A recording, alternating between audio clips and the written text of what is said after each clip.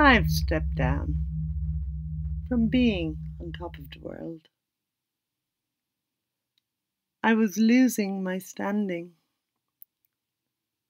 It was becoming impossible to maintain balance. My crown was beginning to crumble, become weathered. Isn't it strange weather we're having in 2019?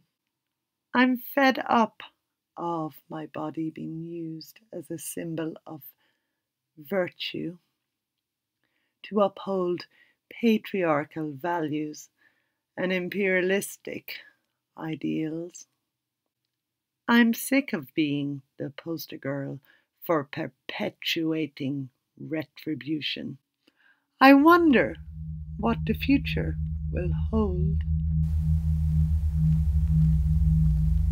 It is my privilege to be here in 2019 speaking to you from 100 years in the future. Time travel is still in its infancy and full of perils, however, the experience is exquisite. I am the great-granddaughter of artist Áine Phillips, and I left my own home time on the 14th of March 2119. It's so nice to meet you, Áine, and telepathically communicate. With all this current talk of Brexit and taking back control of laws and borders, things seem to be increasingly unstable here. In the future, is there global peace? Our world motto in 2119 is unity and diversity. The terrible Brexit which you are now facing will be halted in favour of a deepening bond with Europe and the rest of the world. The entire problem will be solved as a result of a mass occupation of the Northern Ireland border by the co-joined populations of Ireland and the UK, especially women and children. The occupation will happen over the summer of 2019 as 2 million people camp along the 499 kilometres of border, making a human chain which can be seen from space. How inspiring that people gathered together to prevent the imposition of a hard border on the island of Ireland. But many global leaders today seem to be obsessed with building walls, fortifying borders and restricting freedom of movement. Do borders still exist in the future? In my home time, no more borders exist, except those in our imaginations.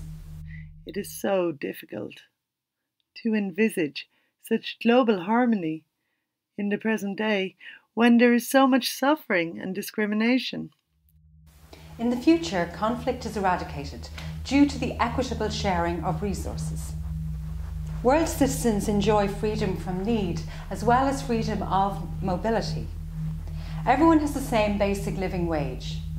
Some like to augment that through entrepreneurial ventures, but most of us are delighted to enjoy life and relationships without slaving for daily necessities. I've noticed that those obsessed with controlling laws and borders, with building walls, are often equally preoccupied with controlling the female body and restricting reproductive rights. For instance, despite it being part of the UK, there is no access to safe and legal abortion services in Northern Ireland. So what of reproductive justice in the future? One of the most fundamental changes we made to facilitate this paradigm shift is that reproductive science developed an external womb, so all genders can choose to gestate and give birth. We freed biological females from this vassalage of control, exploitation and inequality experienced since the beginning of human existence. We do not deny reproduction has its rewards. That is why we equip all people for this joyful task.